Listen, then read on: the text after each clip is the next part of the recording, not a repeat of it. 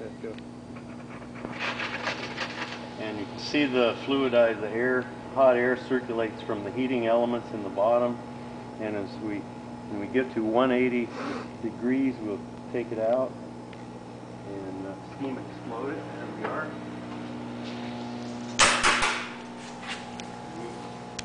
Plug keeps the sand out of the system, and reactor tube threaded onto the cyclone, which catches it. And we're ready. 3, 2, 1,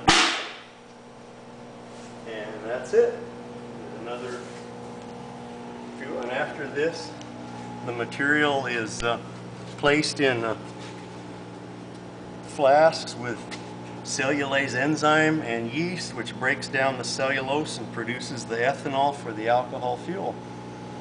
And that's the beginning of cellulosic ethanol production.